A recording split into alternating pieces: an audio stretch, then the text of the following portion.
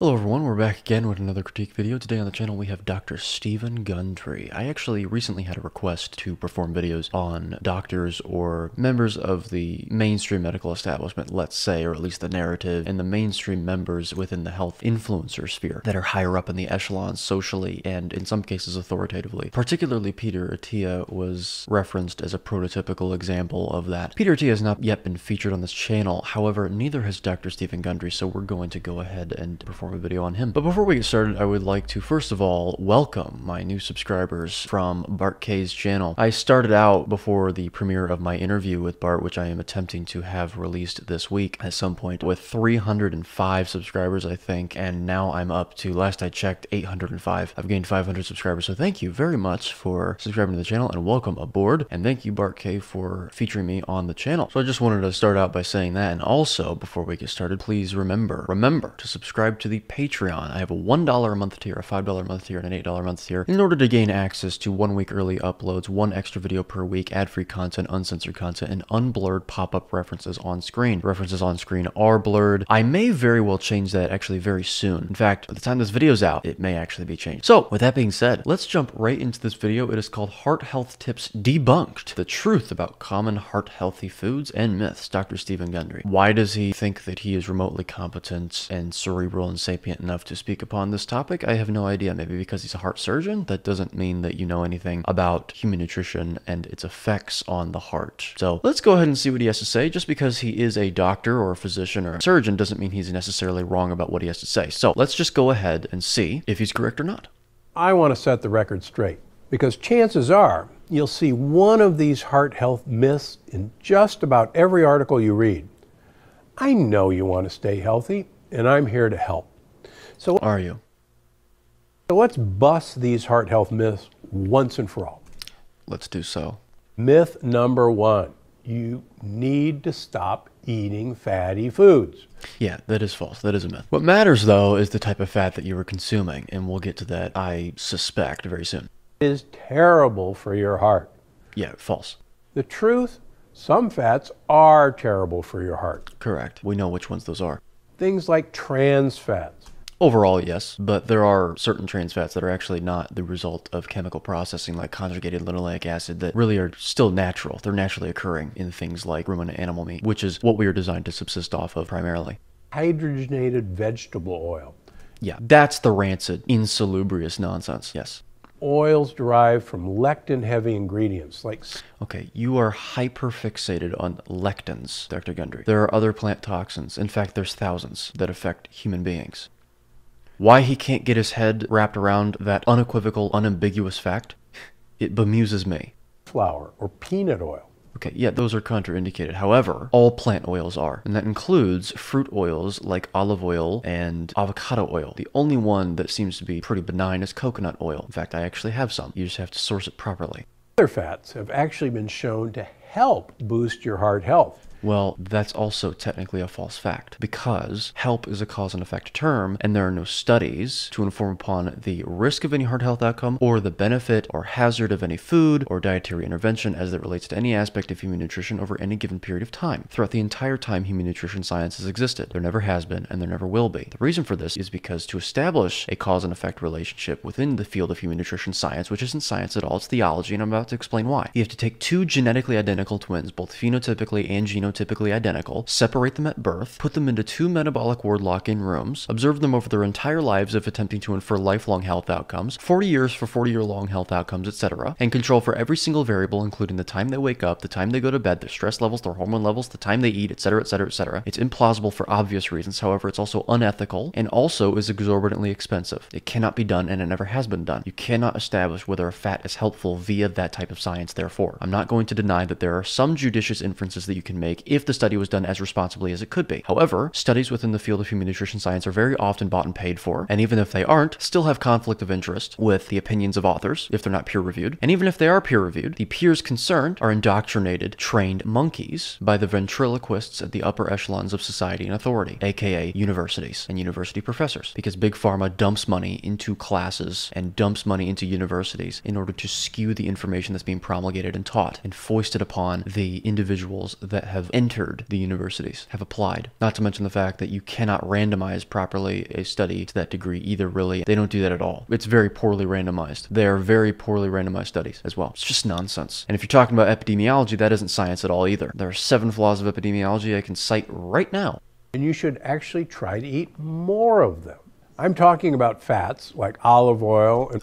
No. Olive oil is constituted primarily of monounsaturated fatty acids, just like ruminant animal fat is as well. However, my opinion is that monounsaturated plant fats are quite different than monounsaturated animal fats, and the ratios are different. We didn't evolve to eat olive oil primarily. I do believe that it's far more benign and innocuous than the other oils that you just referenced, Stephen Gundry. However, it's still not what we're designed to eat, and also, there is quite a substantial amount of polyunsaturated fatty acids in olive oil as well. It's the second primary constituent, and polyunsaturated fatty acids, as we know, are inflammatory biochemically speaking. It has to do with the cyclooxygenase and lipoxygenase enzymes present within the body and how they interact with them, the products that they form after the interactions with those enzymes, which are causally inflammatory. There's 3 primarily. So no, Stephen.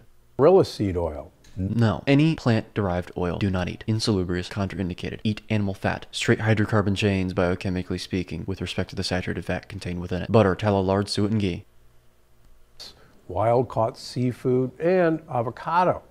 Wild-caught seafood, quite teeming with unsaturated fatty acids, so still not optimal. Seafood itself, wild-caught seafood and properly sourced seafood, can constitute about 10% of your carnivorous diet. I say can. I mean, you can do whatever you want. It should, in my opinion. 10% of your carnivorous diet should consist of anything besides ruminant meat, I should say, really. So if you eat other foods that are not ruminant meat besides seafood, the aggregation of all of those other foods should constitute, in my opinion, up to 10% maximum of your 100% carnivorous diet. That's an optimal, that is a goal. Truth is, omega-3 fatty acids are actually connected to reducing the risk of heart disease. No, not risk. Already covered that. Next. And stroke. No, not risk, Stephen. Not risk. Where are your studies? I'll eviscerate them. That's one of the reasons I eat an avocado just about every day. Well, there's also fiber that is associated with that avocado. And fiber is also a contraindication in the human diet, no matter what form it comes in, but insoluble fiber is the worst. It is the most insalubrious. There are only 2 associated factors when it comes to diverticulosis, for example, which is an outpouching or breaking down of the distal colon, which can lead to infection or early death if left untreated, which is increased fiber intake and increased number of bowel motions per day. Please refer to the 2012 study, which was the only study posted in the American Journal of Gastroenterology that even remotely attempted to control for confounding variables with respect to dietary fiber intake and its efficacy or its inferentially derived efficacy to ameliorate idiopathic constipation. And you'll see something quite grim with respect to what we've been taught. And I suggest my patients do the same. Well, what gives you the right to have patients that you consult with on a nutritional basis? You have the right to set up your private practice, but what makes you think that that's appropriate? Favorite. Myth number 2. You need to eat more whole grains for a healthy heart. That is a myth. Whole grains contain phytates, which aren't actively damaging in terms of inducing tissue damage in the body, but they are conducive to manifesting and effectuating nutrient deficiencies within the body, within the physiological system in which they are introduced into. They particularly bind to iron and zinc, but interestingly enough, intriguingly enough, not the iron and zinc found in meat.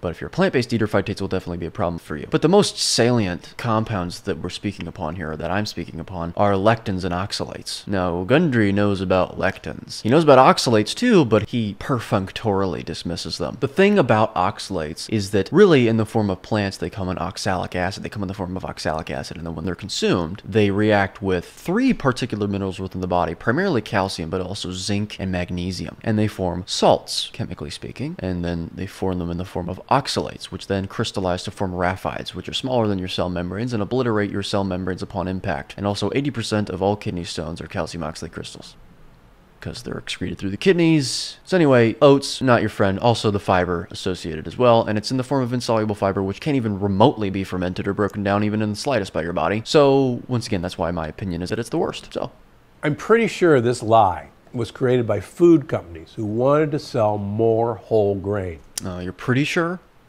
Because here's the thing, it's dead wrong. Yes, correct. But whole grain cereals, brown rice, bread, and a whole assortment of unhealthy foods have been marketed using the Heart Healthy label. Yes. We also know that the American Heart Association received a grant from Procter & Gamble, the creators of Crisco, to even get started in the first place. to develop and then finally ossify into what it is today. So they're going to say things like this. They started fraudulently. Even foods loaded in sugar and lectins. And Yes, well, sugar, all carbohydrates are sugar, so... And even the American Heart Association has hopped on the heart-healthy whole grains bandwagon. Why are you saying that like that's a recent action of theirs, or a recent position that they've taken and posited? But when you look at the diets of people with the lowest instances of heart disease, okay, well, that's not what you should do in order to derive conclusions that are conducive to determining what is indicated dietarily and lifestyle-wise for a human being. Okay, that is an association. Because whatever these people are eating, it does not necessarily mean that the food is causing it. How many confounding variables are there? That they have one thing in common. No. Whatever you're going to say, no. They have many things in common. They actually don't eat a lot of whole grains. Great. Reductionism in the extreme. I'm not pretending that whole grains are something that you should eat. But what I'm saying is just because another population doesn't eat them doesn't mean that that's the cause of their longevity. France actually tops the list. And they do eat a lot of bread in France. But most of it is made with refined white flour. Which is also insalubrious. Dr. Gundry. Carbohydrates. In fact, all of the carbohydrates that are yielded from the digestion and the metabolism of starch that you were just referring to is glucose. And in Japan, white rice is common. Yes, but once again, contraindicated. Fun fact though, white rice, particularly white basmati rice, I don't know if it matters too much, but that is, in my opinion, the least toxic carbohydrate to consume if you are going to consume a carbohydrate that is derived from food. Because of course, the least toxic carbohydrate that I can think of is just mixing some glucose powder into some water. But why would you do that? Brown rice is practically unheard of. The takeaway? Eating whole grains won't keep your heart healthy. Correct. But eating a diet rich in omega-3 fats? No, because it depends on what those omega-3 fats are constituted of in the first place, where they're derived from. And also, we're actually not designed to have an enormous level of omega-3s or even just an abundant level in our diets. We are designed to have a very limited amount of polyunsaturated fatty acids, okay? Leafy green vegetables? No, Dr. Gundry. Oxalates, also polyphenols, something that you taught to be beneficial based on reductionist epidemiology, which once again is not science. Polyphenols have been shown to have the capacity and capability really to damage DNA within human cells. Resveratrol, curcumin found in turmeric, resveratrol found in red wine, curcumin particularly in the gastric mucosa of human beings. They are plant antioxidants, but only antioxidants for the plant. And polyphenols will. So, look to the Mediterranean diet or even the No. Also, what the is the Mediterranean diet? Define that, Stephen. There are a myriad of diets consumed within the Mediterranean region. What scientists did is they analyzed the Mediterranean population epidemiologically. They found certain health outcomes and compared it to health outcomes in the United States, and then reduced the reasoning as to why these people lived longer or died less grim deaths to their diet, when there's a myriad of other confounding variables, and then reduced it even further to very certain foods, very particular foods, on the basis of opinion, aggregated those foods together and said, this is the Mediterranean diet. No! Diet for heart health inspiration, and leave the whole grains on the table. They shouldn't be on the table anyway. Myth number 3. Eating high cholesterol foods will raise your cholesterol. That is a myth. However, if you are on a diet that is bereft and destitute of exogenous cholesterol, and you go back to a diet that consists of quite a bit of cholesterol, or the constituents for cholesterol production, which is primarily acetyl-CoA, not saturated fat, but saturated fat creates acetyl-CoA, but so does glucose, it doesn't matter, then the propensity for your cholesterol levels to rise is quite high, actually. But that's indicated. That's supposed to happen. Anyway, this is a begging the question fallacy anyway, because this indicates that raising your cholesterol is a bad thing. It's not. Your genes regulate your cholesterol levels. Nothing else does. In fact, the only way that you can really meaningfully manipulate your cholesterol is by lowering it, by either taking statins, which are mitochondrial poisons that damage the CoQ enzymes within the mitochondrial membranes of your body, or of your cells, or by not eating cholesterol, which foists an arduous task upon the body to create cholesterol endogenously at an upregulated rate. It's a subsistence mechanism. It is not supposed to be depended on. But anyway, it is technically a myth to say that eating eating high cholesterol will raise your cholesterol, because there's plenty of people within the carnivorous space that eat high cholesterol foods, meat and eggs and all that, and don't really have a meaningfully high cholesterol level. It's because of the fact that any excess cholesterol is simply recycled or excreted as is indicated by the physiological system or the body at any given instance in time. If your body doesn't need that cholesterol, which will be dictated upon your genes and what they're encoded for and what they're encoded to do, it will be excreted or recycled for later use. It really is that simple.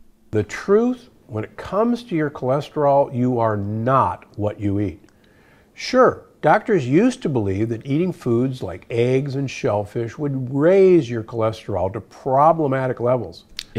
Okay, there's no such thing as a problematic cholesterol level. If it is exorbitantly high and enormously high, the cholesterol itself still does not become a problem. It's indicative of another problem, of something else going on within the body. In some cases, it seems ostensibly chronically low insulin. By low, I mean actually too low. Too low in order to effectuate the anabolic processes that need to be effectuated in the body, which won't happen on carnivore if you're eating enough protein. But also, second to that, your cholesterol can still be high compared to normative levels of the population and the strictures that are imposed upon such levels by misanthropic institutions. If you eat no cholesterol at all, actually. My grandmother is one of these people. But the truth is, moderate intake of cholesterol-rich foods, yes, even things like egg yolks and shrimp, won't raise your cholesterol. And even if it does or did, it wouldn't matter, because cholesterol is not causal in any disease process. Again, take a look at the Japanese diet, one rich in shellfish. Okay, association again. Stop performing science this way, because it's not scientific. Stop deriving inferences or conclusions based on inferences such as this. Look at biochemistry, human physiology, comparative anatomy, chemical anthropology, and inferential anthropology, because you can make more judicious inferences and more astute ones with respect to that field than you can with human nutrition science and epidemiology. Look at evolution. Eggs and seafood. The Japanese have some of the lowest instances of heart disease in the world. Fantastic association, Dr. Gundry. Can you justify your reduction of that result to food, or even an individual one? No. Despite eating cholesterol-rich foods. That's fantastic. Because most of the cholesterol in your diet just can't be absorbed by your gut. And fact is absorbed actually plays a role in helping your body run smoothly. Fact. So go ahead, eat your omega-3 eggs, or your wild-caught seafood. What the hell is an omega-3 egg? Or your wild-caught seafood from time to time. Be careful with that. Mercury, you can thank humans for that and human intervention. Humans are capable of effectuating and manifesting much, much good in the world, and also much worse as well. When they're part of a balanced diet, they're... Okay, balanced diet is contraindicated. It's actually the worst diet that you can consume, right next to a vegan diet, that being the second worst. Look up the Randall cycle. Look into the Randall cycle, Dr. Gundry. Fine for your health. Myth number 4. You need to work out for hours a week to improve heart health. No, you shouldn't do that. Inflammation is induced every single time you exercise. People over-exercise even with respect to resistance trainers, actually. Really, 3 times a week is the maximum amount that you should be working out, and if you provide the correct stimulus, the proper stimulus to the muscle, and you provide the proper stimulus to effectuating muscle growth by eating proper foods that have adequate protein content and adequate fat content, etc., and provide an adequate insulin response via the amount of protein contained within the food, then you don't need to worry about not growing muscle by working out only 3 times a week, actually. You'll still see benefit. In fact, you'll actually probably see enhanced muscular growth as compared to if you were to perform 6 times a week, because you actually allow your body to heal from the injury. The truth, exercise is good for it. Depends. What kind of exercise are we talking about? Because if it's steady state, moderate intensity, long-term cardio exercise, or what is colloquially deemed cardio, it's actually damaging to the heart, perniciously. You don't need hours of cardio to improve your heart health. Yeah, you don't want that. You don't do cardio at all. Burst and repeat sprinting is indicated, not steady state cardio. Zone 2. Never train in zone 2. Ever. In fact, extreme cardio, like running marathons, triathlons, or climbing mountains, can actually put more strain on your system than is healthy. Yes. Studies of triathletes have recently shown that it causes severe fibrosis of your heart. That's thickening like gristle in your heart. Doesn't sound like a good idea to me. Now, this isn't to say you should be a couch potato. Get active. But remember, 30 to 45 minutes a day is a good start. Of what? What kind of exercise are you referring to, Stephen? Especially if you're not used to a long workout routine. And it's fine to start by walking around the blocks or swimming laps at a pace that's comfortable to you. Okay. And you don't have to be in pain for your workouts to work. Myth number 5. For a healthy heart, eat fruits and vegetables. No. Oxalates, lectins, which causally lead to inflammation, and inflammation is the underpinning etiology of not only heart disease, but heart disease relevant to this, but also every major killer in the entire Western world, and soon to be the entire world, actually. So. Wait, how is that a myth? It's the fruits part. No, it's the vegetables part too, Stephen. You could make the argument that fruits are worse, but it depends on who you are. Many times, fruits are better for people in terms of the way in which their body withstands the consumption of those foods. Absolutely should eat vegetables. No, you absolutely should not eat vegetables, Dr. Gundry. False. Fiber as well. And some in-season fruit is a No, you should not. That was relevant millions of years ago. That is no longer relevant now. But by putting fruit first, you're putting sugar first. Yes, correct. You see, this is the thing about Dr. Gundry. Half of what he says is true, and half of what he says isn't true. Honestly, more than half of what he says is not true. I'd say about 25% of what he says is true, however, which makes him arguably more dangerous than other people that are flat out incorrect. It's like Paul Saladino. And Paul's worse. And that's bad for your heart health, Correct. It's bad for your entire body, cellularly. your blood sugar. Well, no shit. How do you raise blood sugar to a contraindicated degree? In other words, how do you spike it? Oh, you eat sugar. Wow. Your kidneys. Correct. And your gut. Correct. So go ahead and eat plenty of vegetables. Incorrect. No. Especially things like cruciferous vegetables. No, glucosinolates, which break down enzymatically within the gastrointestinal tract into isothiocyanates, which actively compete for iodine at the thyroid, causing things like goiter, and in some cases, depending on the other plant compounds that are associated, Hashimoto's disease, an ostensible autoimmune attack on the thyroid, Dr. Gundry. No, goitrogens. Do you want to cause yourself thyroid issues and goiter? Go ahead and eat your cauliflower, your broccoli, your Brussels sprouts, your cabbage, your kale. Eat kale if you want a healthy dose of thallium as well. Tubers like sweet potatoes or No! Sugar, carbohydrates, particularly glucose, but also fiber, resistant starch. So effectively the same as soluble fiber. Ferments into nasty byproducts. jicama and leafy greens. No.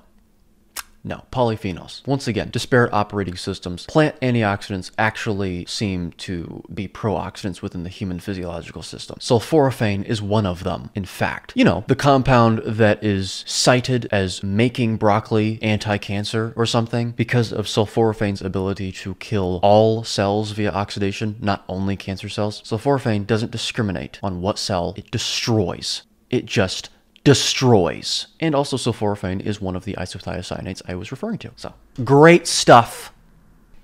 And when it comes to fruit, remember 3 things. Don't eat it. There you go. There's your 3 things to remember about fruit. Stop talking about fruit, Dr. Gundry. As a seed, it's a fruit. That includes things like peppers, tomatoes, and squash. True.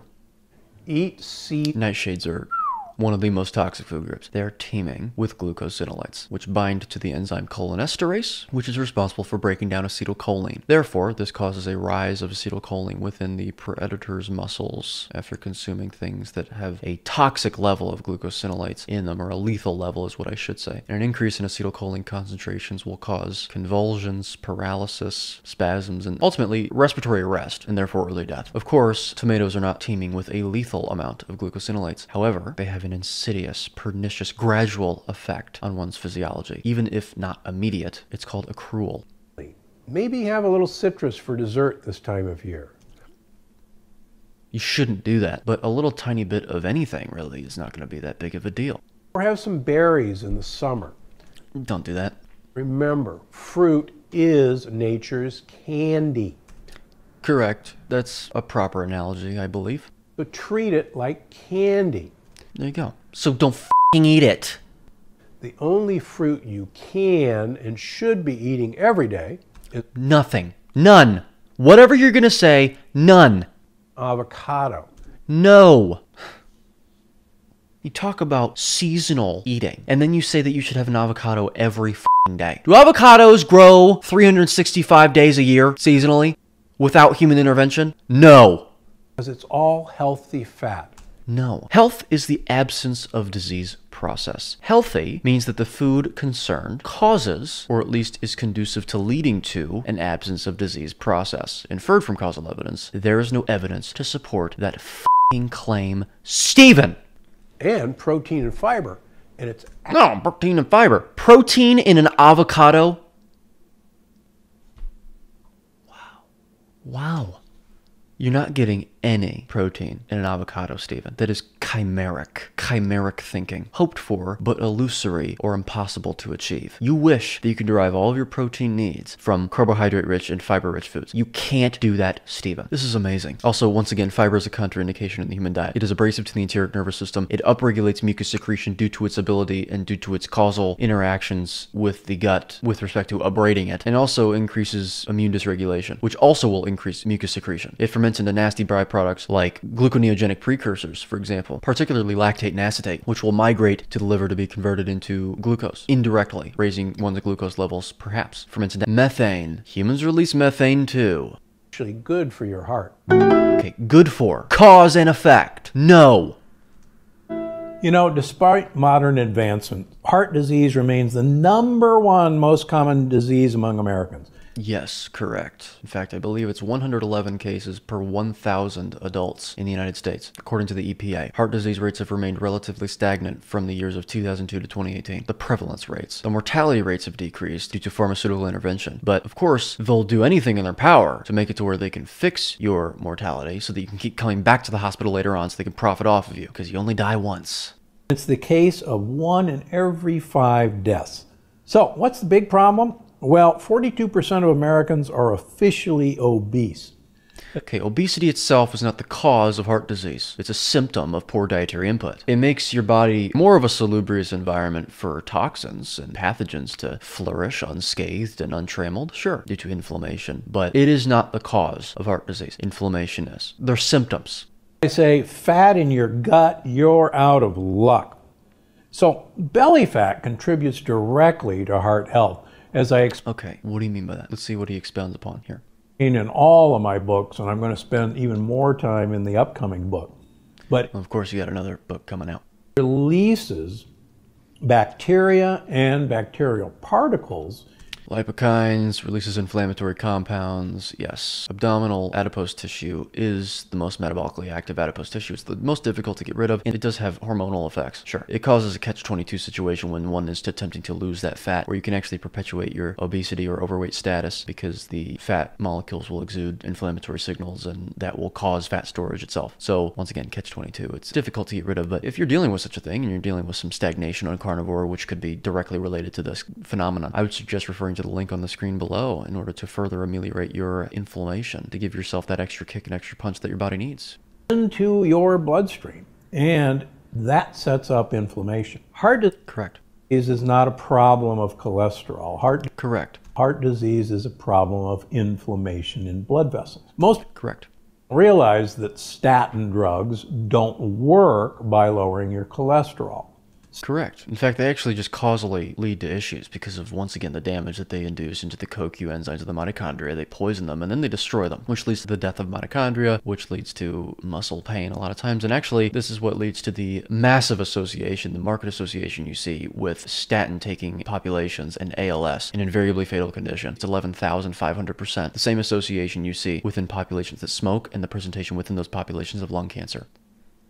Drugs work by lowering the inflammation in your blood vessels. That is a serendipitous effect of statin drugs. It's an initial serendipitous effect. It has to do with the interactions of the cytokines within your mitochondria, the pro-inflammatory cytokines. It's an initial effect. Later on, they cause inflammation via the mechanism that I've just presented. Statin drugs actually don't work, Stephen. There's no evidence for that. In fact, the median life gained, quote unquote, not gained actually, I'm just using that word to be informal because gained is a cause and effect term. The median life that is ostensibly possibly gained from taking statins in populations of people that have had a history of heart disease is 4.1 days. And in populations of people that have not had a history of heart disease or have had a heart attack is 3.2 days. After aggregating all 11 relevant studies, which results in data from 90,000 participants. It's ridiculous. It's negligible. It's not worth taking. So no, they're not helpful. They don't work at all. What are you talking about?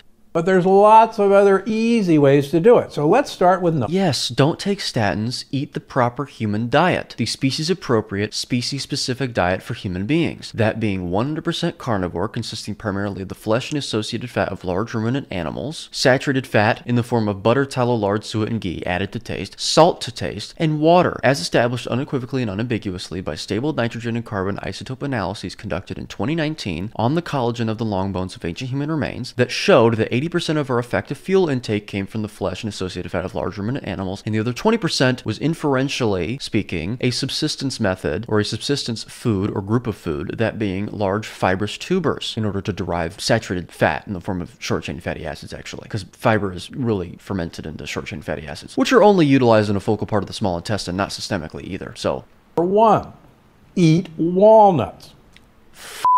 No. Where the did you get this, Stephen? I know where you got it from. Reductionist epidemiology based on respondent data. Healthy user bias, unhealthy user bias. People lie, people forget. It's uncontrolled. The results are adjusted for at the end via multivariate regression, inflating the power of the result, but in many cases changing the entire result, leading to something called fabrication, publication bias, arbitrary selection criteria, the problem of extrapolation. The results of epidemiological studies cannot be extrapolated to any group not studied, and usually these studies are performed on aged populations in order to ensure the occurrence of deaths in these studies. So if you're not 70 years old, God.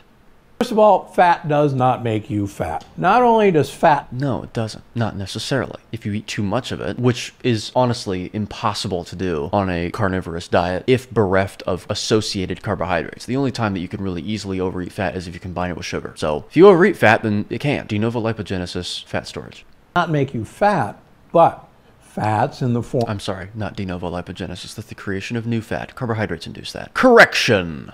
Walnuts or in olive oil actually benefit heart health. Benefit is a cause and effect term? No. Also, fat is not the only thing contained within walnuts and the other oils that you just laid out. There are other toxins in it that outweigh the pros, even if that was a pro, and it's f***ing not.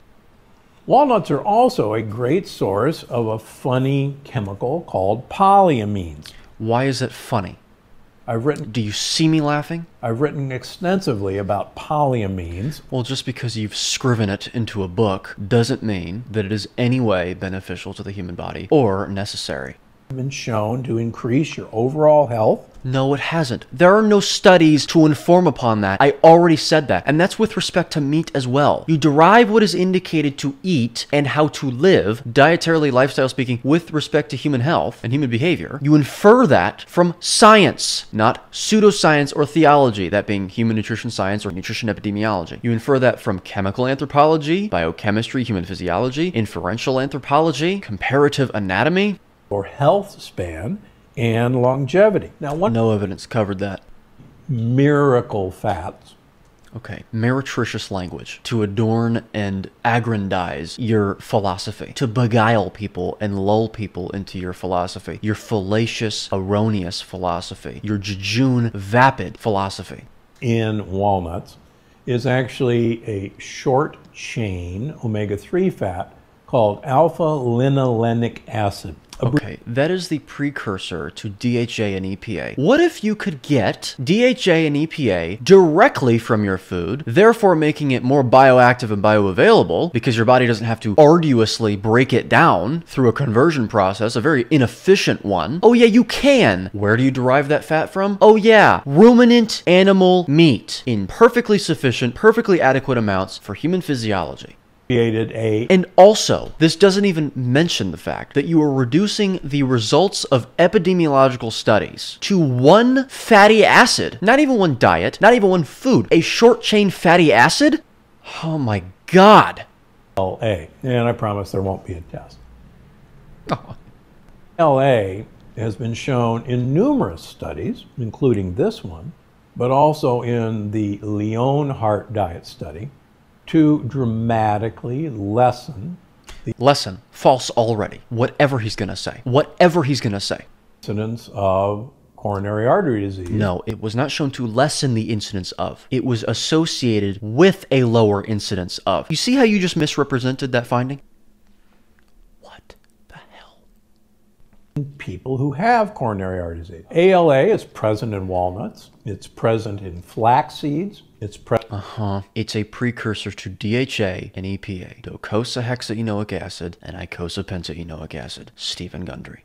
In organic canola oil, but it's present in Are you seriously suggesting people consume organic canola oil? my favorite oil for ALA, perilla oil. No one gives a shit what your favorite oil is to derive that reductionist compound. So any way you can get ALA into your diet, including walnuts, that's what to do. No, it's not what to do. I already explained what to do. If you don't know, please rewind the video. Now, alpha-linolenic acid is an essential fatty acid. If alpha-linolenic acid is only found in plants, and plants aren't essential for human beings, then it's not an essential fatty acid, is it, Stephen Gundry? Oh my gosh! We're about to be going for an hour. Once an hour is up, we're not watching this any longer. What does that mean? It means we don't manufacture it. But okay, essential does not mean we don't manufacture it. It means it's essential for human life, and we can't manufacture it. Those two things. have to have it to properly function cell membranes and mitochondrial membranes. No, you need DHA and EPA. Alpha-linolenic acid is a precursor. It goes through a conversion process and your body doesn't very efficiently break it down into DHA and EPA. It is not essential, Stephen. That is a lie. You have just lied to your audience here. You've lied to all of my viewers. You are a liar. End of. Anyway, okay, we're done with this video. This video is 34 minutes and 4 seconds. We got 8 minutes and 48 seconds through. Already so many lies. But I hope you enjoyed this video. If you did, please leave a like. Please subscribe to the channel. Please leave your thoughts in the comment section below. And also, most importantly, subscribe to the Patreon. I have a $1 a month tier. Once again, $5 and $8 a month. I don't know if anyone's going to be missing $5 a month. Honestly, you lose more than $5 a month than you spend it. Let's be real. So, I'd greatly appreciate the donation. I am trying to raise money and I'm working with my partner in order to actually move down to Florida, even just renting a house there so I can expedite my treatment processes. If you want to know what I'm getting treated for, please check out my video on my channel called Who Am I? It elucidates and explains that thoroughly. So I greatly appreciate even just $1 a month, but $5 a month, you get all of the perks, such as ad-free content, uncensored uploads, etc., etc. Rewind to the beginning to find out all of those, or refer to the description or pinned comment below. But also, as I referenced earlier in the video, please refer to the Cerule link at the bottom of the screen in order to help yourself ameliorate any inflammation that one may still be plagued with even after adopting a carnivorous diet. A lot of things are accrued diseases and sometimes need an extra punch or an extra kick in order to effectuate its amelioration or its alleviation. So please refer to those if you want more information on those, which I would encourage you do. Do not just buy anything cursorily or impetuously. Please refer to the link in the top right corner of the screen. Again, the Cerule video that I did, Cerule Products video, it explains those once again thoroughly. So I'd appreciate buying through that link. I get a small commission, $5 for anyone that purchases through that link. So, and I also do not get paid to advertise the product if anyone is curious. Buy my book when that is out, Contraindicated, a closer look and revision of mainstream health axioms that have perpetuated illness, disorder, and disease for over a century. We're trying to get that out very soon. That was supposed to be out by March 1st, but if you want any reasonings as to why that hasn't actually occurred, it has to do with my publishing company. It's going to be published under my name, but they're still helping me publish the book. And they're just incompetent, to be fair. I'm a very forgiving person, and I cannot forgive this. Sorry. But anyway, follow me on Instagram, TikTok before I'm taken down, which I suspect it's going to be very soon. And also Twitter especially. I'm going to subscribe to XBasic, $3 a month. That's nothing. To be able to upload the videos that you're seeing right now on YouTube onto Twitter as well. And the reason I'm doing such a thing is because if I ever get taken down on YouTube, there is another platform for you guys to watch on. Email me as well at edgoki14@gmail.com if you have any questions or would like to request that I react to certain videos. I have a superfluous stash in my abditory on YouTube. However, I am of course going to go ahead and put those aside to cater towards the audience and to tailor my content towards what the audience demands. So that being said, join me next time when someone else conveys and demonstrates their incompetence with respect to human nutrition science, biochemistry, human physiology, etc. So see you then.